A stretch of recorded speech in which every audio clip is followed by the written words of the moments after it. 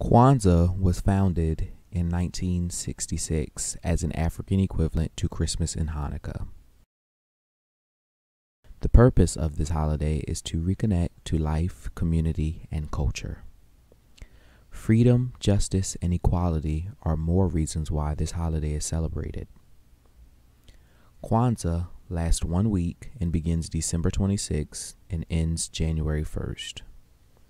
While celebrating this holiday, you can participate in things like lighting the Canara, feast, gifts, and African apparel. The central meaning is to reconnect to one's African roots, meditate on the world, and the joys of life.